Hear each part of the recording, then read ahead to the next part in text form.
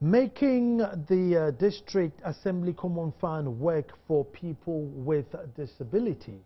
And Send Ghana, you know, will always go and do their research and compile and find out how the system works. And they have done one into the 2% that's supposed to be allocated to people with disability. And they are here to educate us on what's happening. Are they getting it? Are they disbursing it? Are they supervising the manager? What is happening? So at least you and I know that our brothers who are maybe unfortunate, are they getting what they are due to get? Now, with me in the studio, and I'll start from my extreme left, is Adamu Munkaila, who's a program officer for the Upper West region of Send Ghana. Adamu, you're welcome. Thank you very much. And then my immediate left is Ni Anan Okan, who's instructor for the More Hope for Disabled Foundation. Ni, you're welcome. Thank you. Good.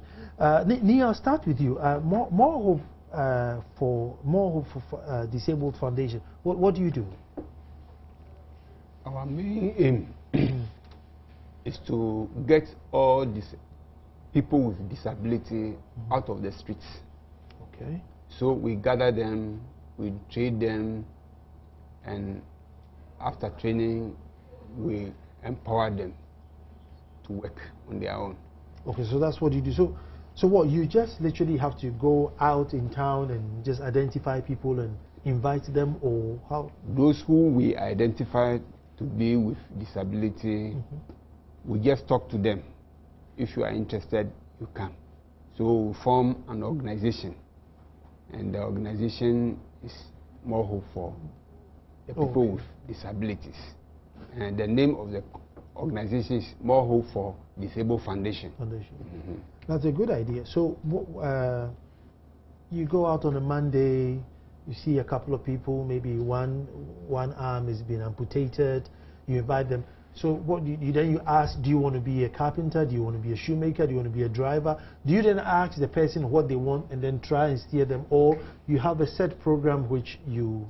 We invite them to, when we see people with such disabilities, we invite them to our meeting place. Okay. Okay. To our office. So we ask you a type of training you like. We have shoe makers, dressmakers, and computer training. Okay. And then they will choose which way they want to go. Yes. Okay, that's good. Now I'll go to Adam. Adam, Send Ghana, they're my friends. You know, anytime you come out with a report, I'm very inquisitive with what report you come up with. And this time you're looking into the District Assembly Common Fund, and particularly the 2% which is allocated for people with disability. And first of all, is the 2% enough though? I mean, with your research? Well, it's not enough. Looking at the number of people involved here, even though we don't have database on PWDs, but roughly they are about 5% of the total population. So if you are just giving them 2%, that is woefully inadequate. Just of the this is a fund, yeah. There are a lot of speculation about the increase. Some are saying they have increased it to 3%, others are saying 4%, but in actual fact, it's still 2%. Wow. There hasn't been any increment. What's been our progress as a country towards the implementation of Article 41, which is obviously the Disabled Act? Yeah. Well, the implementation, actually, we've delayed in implementing this policy. And now, using the District Assembly Common Fund, for instance, which is supposed to bring them up, it was actually introduced in 2007. But in actual fact, if you look in 2007, 2008, 2009, persons with disability were not able to even access the Common Fund.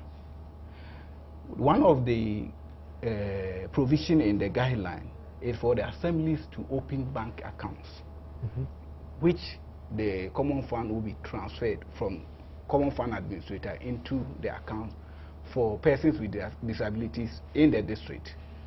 But our research that was actually conducted in 2010 clearly indicated that about 70% of the assembly as at 2000 have not opened their accounts.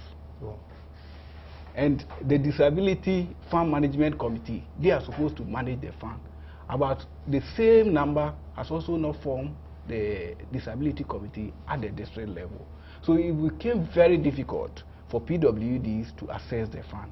In spite of the fact that these accounts were not open and the fund management committees were not in place, District Assembly go ahead and spend that money. We don't know who are the beneficiaries. So really, we have serious problems with the District Assembly Common Fund for persons with disability. Yeah. Okay. Let me just explain to viewers that PWD here is people with disability and not public works department, but people with disability. Yeah. But then I'll come to Ni here, because Ni, you are interacting with them. Are most the people are they aware that there's this fund that they can access? Yes. Most of the people know that there is a fund for people with disabilities, but yet we didn't get it. We have been chasing it, and up to now, we are having, with more hope, we are having about 70 people as our membership. But as I'm talking to you right now, only 11 people have got access to the common fund.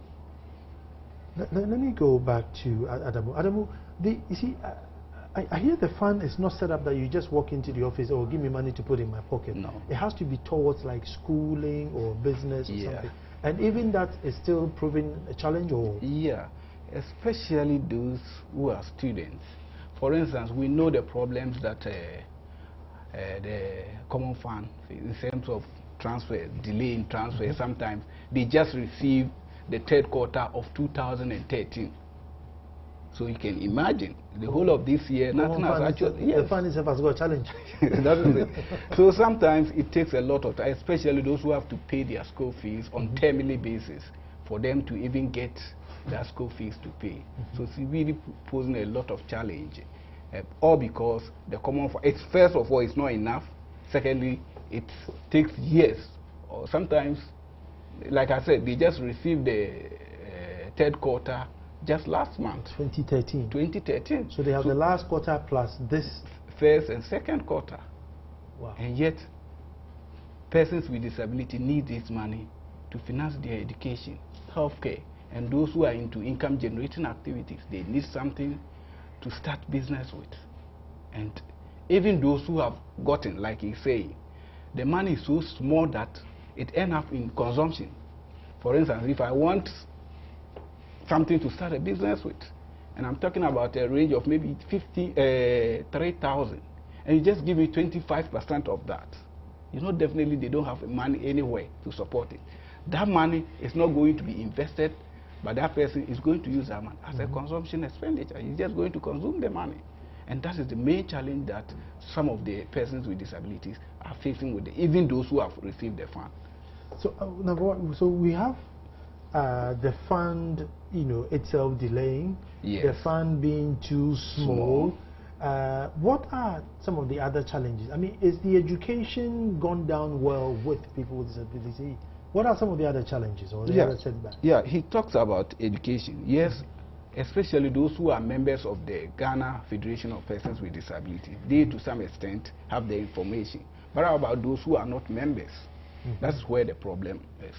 They don't know much about the fund, and the Ghana, the National Council for Persons with Disability, they are supposed to educate these people to understand, to even know that there's a fund somewhere that they can access to support them. But they are not everywhere in the country. They are supposed to be a representative in each district. But our survey clearly indicates that about 47% of districts do not have that rep who is supposed to give this information to these people. So that is another challenge that we need to deal with. Let me, do you have to go like in a group, like you have to form a coalition to go and get the money, or you can go individually and say, listen, you know, I'm here and I need my 2% share of the fund? We go to the assembly as individuals. As individuals? You don't go as a group? Yes. But let me. Do you have to go as a group? Yeah, or it's open to both individuals or a group. Or group. Okay. So as a person even with disability, those in the group have to apply individually. They don't have to apply in a group form. I see. So. no, you see, you can apply as an individual, but if a group want to also undertake an activity, you can also apply as a group, and sometimes money is given for that. Yeah. Maybe this may be too technical, but let me find out. But you see, are we not getting people with disability? It's like you wait till he or she is about 18, 16, 21, and then you try and say, oh, come and let me see if you want to be tailor or IT. But it's like when they are 3, 4 years old, when you can really train them to have that ambition, there isn't enough logistics capturing them at that age, so that when they are 20 and you come, he can tell you, yes, I want to be this or I want to be that. Yeah, like you just said, just last census that we had a database, I mean, roughly we had the population figures capturing persons with disability. Until then, we didn't even know how many persons with disability we even have in the country. So it's very difficult actually, and more especially in the villages where the people still hide these people. They don't want them to come out. So it's very difficult. We need to actually increase the education. If not, in future, I don't know what will happen to persons with disability. People still hide persons with disability in their rooms. And that is a very serious problem that as a nation we need to address. If you go to the offices, what are some of the excuses that they will tell you, what are the excuses you're getting? Some of the excuses were that the fund have not been released. Sometimes they will tell you money. Because we apply individually, maybe you've applied for something, equipment to work with. They will tell you they haven't get the exact equipment that you've required. I see. I see. I mean, it's such a challenge, but it's one of those things where, it's all over the news to say, oh, the Common Fund hasn't come. Yeah. And you go and then truly they tell you the Common Fund hasn't come. So, I mean, how do you deal with such? Yeah, per the guidelines, if they receive money in their accounts, the Assembly is supposed to notify the Fund Management Committee chair that, oh, this amount has been transferred into the persons with disability accounts. But that is not happening. Sometimes they have to go there and ask them, and even then it becomes a problem. Why? Because the assemblies themselves borrow money from the disability account, and that is not allowed. But this is the situation. Sometimes, even though it's just 2%, the account is richer than the assembly, and they tend to do a lot of borrowing.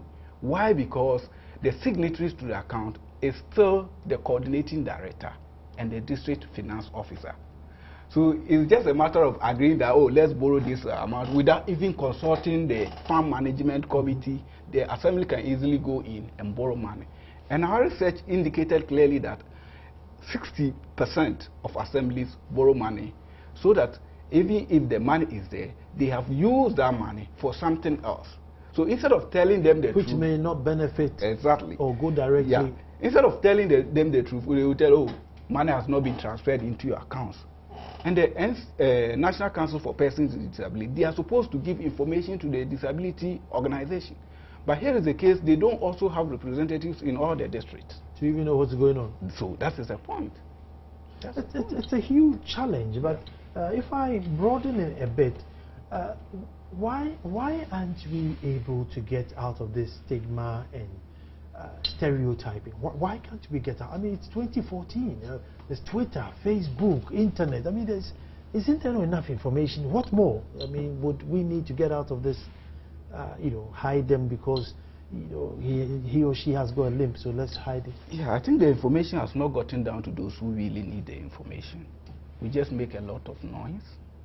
But deep down there, people who need that information are not getting it. Who is supposed to do it? Is it the National Council for Persons with Disability? Is it the disability organization themselves? And if it's the organization, they are ill-equipped and they cannot do it. You see, the 2% allow them to use part of it to sensitize their members, but they are not getting it. So even though we think that the information is out there, the right people who are supposed to have that information, they are not getting it. You also interact with people with disability, close contact. What is it that they want? Because sometimes, you sit at one side of the table and assume that, this is what you may want. But sometimes, speaking to them, they know, what they want. And what are some of the things that they want? Those who have been trained in different fields apply for different equipments. So you cannot say we all need a sewing machine. You cannot say we all need a grinding machine. Some people applied for something like deep freezers. People apply for sewing machines. Those who were training, they applied for sewing machines. Those who were learning leather works apply for industrial leather machines. And those who apply for those machines, only about 3 people have been equipped. All the rest, none. Nothing has done to. Yeah, just to add to what he's saying, before you apply, it's more or less a form of proposal. This is what I want to do. This is how much it will cost me. And it's sent to the fund management committee. They have to look at it and look at the proposal, and now based on that they can now advance some monies into it. But what he's saying is that, for instance, somebody applied for a sewing machine, and now the fund that they receive is so small considering the number of people who apply at any point in time. In some districts, what they do is that they just give flat rate to everybody. If it's 100 Ghana cedis, no matter what is in your proposal, you are all giving 100 cedis. So that you also, in this case, if you give somebody who wants a sewing machine, which costs around 200 or 300 Ghana, and you just give him 100 Ghana, what happens? The person doesn't have money to add to whatever he wants. So he ends up using it as a gift, something that he has to. So that is the main issue, because the fund management committee are supposed to do a lot of vetting. They are supposed to do a lot of digging about the person who have just applied for the funds. But they are not doing it. They just sit down and just look at it, depending on how much is available. But this money will keep on coming. So it's not something that you can say that, okay, we have 20 of them, you can satisfy even if it's 5 of them. And you know that you give them enough money to be able to start something with. It makes sense to satisfy the 5 people. Don't spread it thinly, so that at the end of the day, they can't use it for anything. They only consume it, and next year they are applying for the same thing. I'm going to take a break here, and then when we come back, we'll find out, should there be a lawyer, to front this and test the law and see if it works? And also, there's a new District Assembly Common Fund report which is coming out. What is in there? Stay tuned. Making the District Assembly Common Fund work for people with disability, and that's the issue we are talking here about today. But just before we I just want to, and I want to say, can we test the law? Because it's statutory, isn't it? It's not like a handout or give it to me when you have it. It's a law. Yes. Can we test the law? We can. Why not? But it's going to be very, very difficult. Very, very difficult. I don't know how, but I think it's going to be very difficult. We tried, we used Chiraj when a person with disability who have gone through the process and acquired a license to use a motorbike, and a license officer, just because he had a problem with him, decided to confiscate the license. We tried to dialogue with him, it didn't work. We tried using Chiraj. Up to now, it's over a year now. The case is still on. Wow. It's over a year now. So it's really going to be very difficult. Yeah. I think we should rather try to dialogue with the assemblies to see the need to release these funds for persons with disability. I think that should be the right way to go. Lee, you were talking about some of your challenges. You know, I'd like to hear in terms of accessing money. As if you apply, you don't get it, and there are some unscrupulous people or some dodgy people getting it. The reason why I'm saying so is, since we've got the organization and we are all trying to get people with disabilities out of the streets, it is better the assembly work with the organizations in terms of monitoring those people who have got the money. The organization can monitor well more than the assembly, because the assembly members or this assembly, they don't have time for that monitoring. But if those within the organizations were served, we members of the organization will monitor them and see whether they are doing the right thing or not. But if the money were given to individuals on the streets, who will monitor them? Who will know that they are using the money for the right thing they have applied for? So it's better these assemblies work with the so-called organizations, so that we members of the organization can monitor our people. We see what they are doing, because most of them were trained by the organizations. So it's better the money or the requirements were channeled through the organizations. But we don't know. Sometimes you go and they will tell you they've got some individuals on the streets whereby they take care of them. And sometimes it doesn't make sense. Yeah, just to add to what he's saying, there's a district where a driver applied for the fund and it was approved, given to him. It's not a PWD. He went again the second time and he was caught. So this is because when you apply directly to the farm management committee. But the social welfare, if they are up and doing, they are in charge of all PWDs in the districts. So they should be able to tell the committee that this is not a PWD. They should have a database of all PWDs in the district. But this is not happening. Because of that, people are taking advantage of the situation. Even the PWDs themselves, especially their reps in the farm management committee, there are districts where you go around collecting names, writing applications for persons with disability. Once the money is approved, he takes his percentage and gives the rest to them. This is because monitoring of the fund, as he indicated, is very, very poor. That is an area where the farm management committee should be up and doing. But because they are not, if you go into the research, the report that we are about to... I was going to ask you if you can add that for me. It's only 20% of farm management committee who normally monitor beneficiary to see what they are using the money that they applied for, what they are using it for. 20%? Just 20%. And even that is once in a year. So it's serious. We need to look at the monitoring aspect. I'll help you. I'll give you some typical example. Somebody applied at Mamobi, and he was given 200 Ghana. Later he came to Teshi to register with More Hope for Disabled Foundation. Upon investigation, we found out that he has applied for the fund at Mamobi. So we sack him. We said since he is there, he should go there and apply there. But that is his habit. Moving from organization to organization. Yes, from one place to the other. There should be like a database to exactly, yes. So that we know that this number of PWDs, they are in other districts. When you are actually going for the, if you are applying, you have to attach an ID card.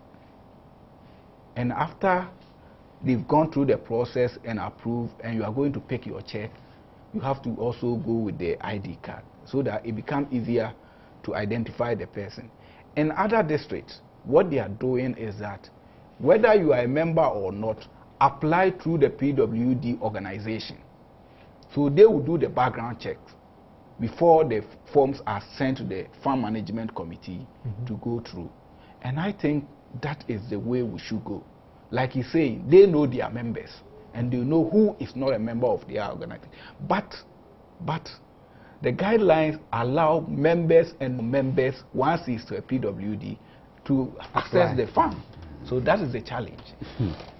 That is also the challenge there. Yeah. So see, the thing is, so I can move from Tamale, board a bus, come to Kumasi or somewhere and say, look, let me apply here. Yes. In that case, what should you do? Should it be a centralized system where, you know, there's a national database where as soon as you apply, it's like, look, you've accessed the fund 2 days ago in Tamale, you cannot come and apply here again. How else are you going to do it? Yeah, like I said, all the PWD know themselves, and the social welfare is supposed to have a database. But they will know themselves in a particular area. Yes. So if, let's say, I live in, Upper West region, yes. you know me there. Yes. If I hop on a VIP bus and manage to get to Ashoba or Teshi, that's it. Nobody knows me again. Yes, it's true. It's very difficult to. But like I said, if the Fund Management Committee were up and doing a lot of assessment of applicants, they will be able to unearth some of these things. Because you need a lot of things to qualify you as a resident of a particular district. Your address, at least even trying to find out around. You know, things would have been very easy if our area councils were working effectively, because they can collect data on PWD within an area council. So if somebody comes and it's not from that area council, you can even ask him which area council is he coming from. And is the member, the chairperson aware of him? Simple question we will be able to unearth some of these who go around district taking the same amount from the same pot. I see. Yeah. So what's the objective of the report coming out? Yeah, like I said, our main objective was to look at how key stakeholders are following the guidelines for the implementation of the 2% share of the District Assemblies Common Fund. We are looking at the fund management committees. We are looking at the National Council for Persons with Disability. We are also looking at the district assemblies themselves. Yeah, there's even clear, like he was even saying, if you take the guidelines, for instance, it said the fund management should approve. They should vet and approve. But that is not what is happening on the ground. Why? Because the assembly believe that per the local government laws, the DC is the final approval of all transactions. So if you are saying that the fund management committee should approve, then what are you saying? So they are not allowing. So what the fund management committee is now doing is more or less they vet the forms and propose. Now the DC will sit back and look at it and approve. So even the guidelines itself, we need to take a second look at the guidelines. Okay. But it's like a leaking tap there. You know, there's a source of revenue really being vanished. Why isn't there any urgency to close it? Well, probably it's not your question. No problem. Yeah, but what I think that what is happening, people are not aware of what is happening, and I think this report will clearly come out, and once people start reading, they will take action.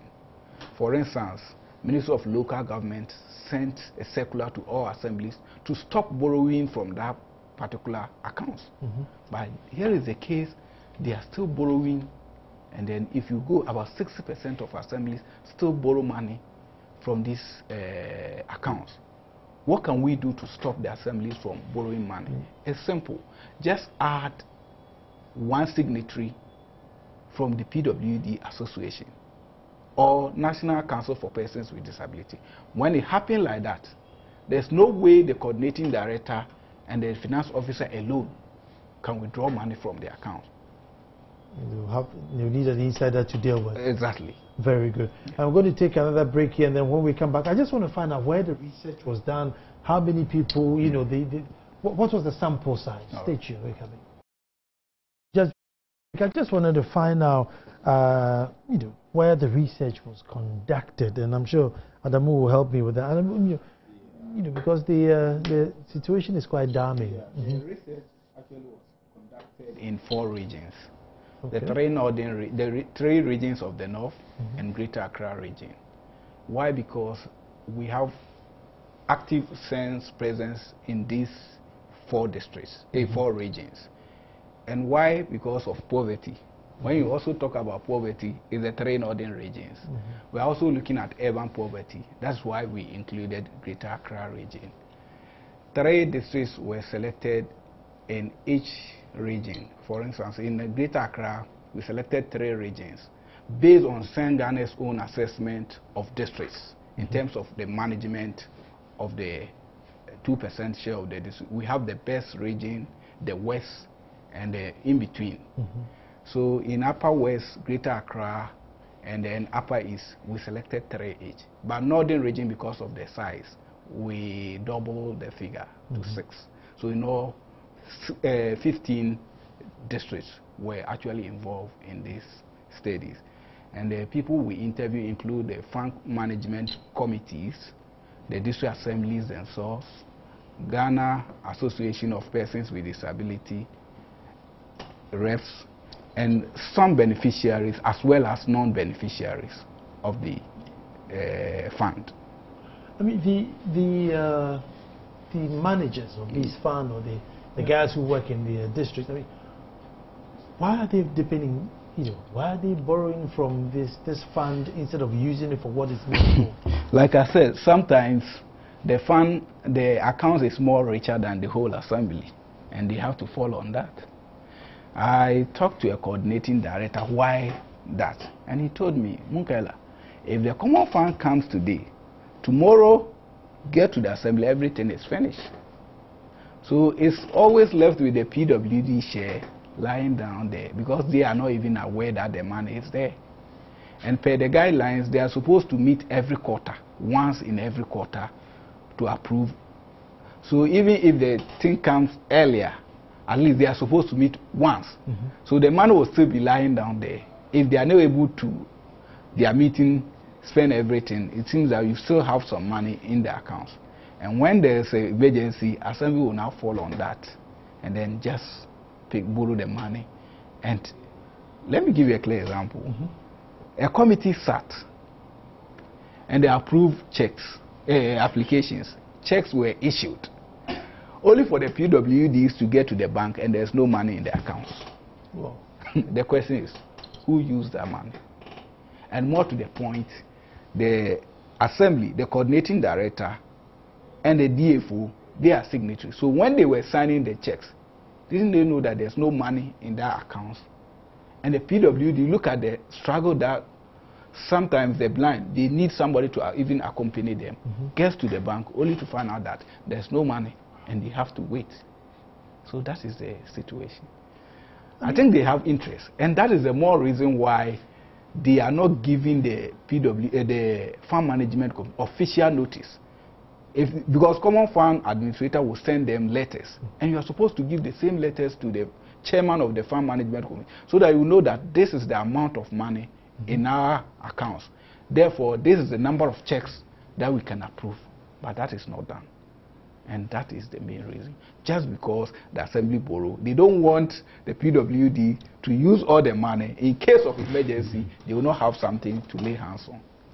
But I mean, can the assembly borrow to pay back? You know, maybe they're using it for some business and then pay back, or are they borrowed to just take the money and then borrowed, that's it? well, one director told me that they pay back, but most of the time they don't. They don't pay back. What's the general feeling amongst your members? Because of what is happening, they don't have trust. Most of them don't have trust in the assemblies, in the district assemblies. Because we'll be hearing on radio, television that so and so is being done to the PWDs. But we don't have it on the ground. So most people don't have trust in them. The system, no confidence in the system. Yes. You know, I mean, what are some of the other hitches that the study has identified? Yeah. In terms of, I mean, even though we believe that there are challenges, but some assemblies are doing very well in terms of the implementation of the guidelines. For instance, in the area of opening of bank accounts, almost 100% of all the districts have accounts, and then district fund management committees in place. And they have the same, the membership of the, the guideline comes clear, it comes out with people who are supposed to be on the committee. So you can't just appoint yourself to be on that committee. No, it's specific. The chairperson of social subcommittee, social welfare, PWD rep, and National Council for Persons with Disability rep, and they can co-opt somebody. For instance, if we are dealing with educational issues, then we should have somebody with the knowledge in education to help us vet those applications. If you are dealing with health, you need to co-opt somebody with that kind of expertise. And in most cases, they have this MBSSI rep to help in those who want to undertake some income generating activities. What's MBSSI? National Board for Small Scale Okay, Industries. okay. Yeah. So basically, these members are there, but all that they know is that we have to vet and approve, and that's what they are doing. But the other issue is monitoring and supervision of the usage of the fund. And like I said, most of the PWDs who apply to undertake income generating activity end up using the money for something else. Wow. Just because the farm management committee are not monitoring and supervising what they are using it for. Also because what you have given to that person is not enough for the person to undertake that business that he wants to take. So what do you expect him to do? What we should understand is that the common fund is there for us all. If you can satisfy 10 of them in a quarter, so that whatever they get can take them out of poverty, can give them something to do, it's far, far better than 700 at the end of the day, they use it as consumption. That is what the farm management committee should understand. And like I said, in other districts that they are doing well, I can always mention Sisala West, where you go to, if you try to find out those who have been given, it's enough for them to start something. You go there and you see that, yes, they are using the money for their intended purpose. All because they do a lot of assessment and give them what is due them. In some cases, people apply for 200, they are giving 500. Just because after going through the application, they realize that the 200 is too small. So why not increase it so that the person can actually use it for what he wants to use that money for? But in other districts, it's not like that. The assembly will even organize a forum and bring journalists just to tell them that they are doing the right thing, and they will just be giving them a check of 100 Ghana, 100 Ghana, 100 Ghana. What are they going to use it for? Their needs are not the same. Why do you give them flat rates? So these are the questions that we need to ask the assemblies. And where are you launching the report? The report is tomorrow at let me check the name, at Stepris inside CRS. Okay. Behind Golden Tulu Hotel. Okay. Yeah. Okay. Yeah. Okay. Okay. And what time? I think it's 10 o'clock. In the morning. Yes. Okay. And anything that we expect?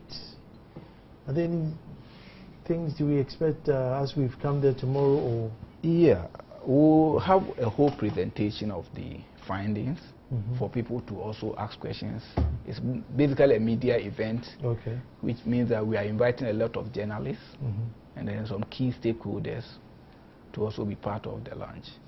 And as organization, if we launch or we conduct a research and the report is launched, we just don't end it there. We do what we call interface meetings. So we're going to organize interface meetings in all the districts, and we'll present the report to the assembly and the key stakeholders there. Then from there we'll look at the findings and together see how best we can deal with some of the issues identified by the report. And then we'll continue monitoring the commitment that assemblies and the key stakeholders will make, so that at the end of the day, it just don't remain as a research report, but something that, I mean, we can all benefit and be proud of. Obviously, I'm sure, are you representing tomorrow with your members? Yes, you are. We will be represented. This may be pleasing to you because now, you know, it's not hearsay. This is, you know, paper evidence that, listen, this is what is going wrong. So we will be there. I myself will be there. You'll be there. Well, that's good.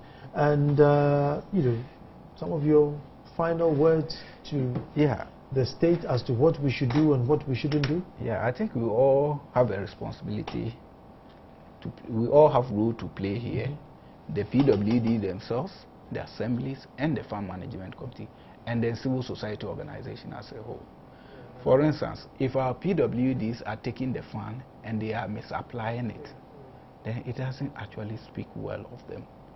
At the end of the day, you say you want to do this thing, you use the money for something else.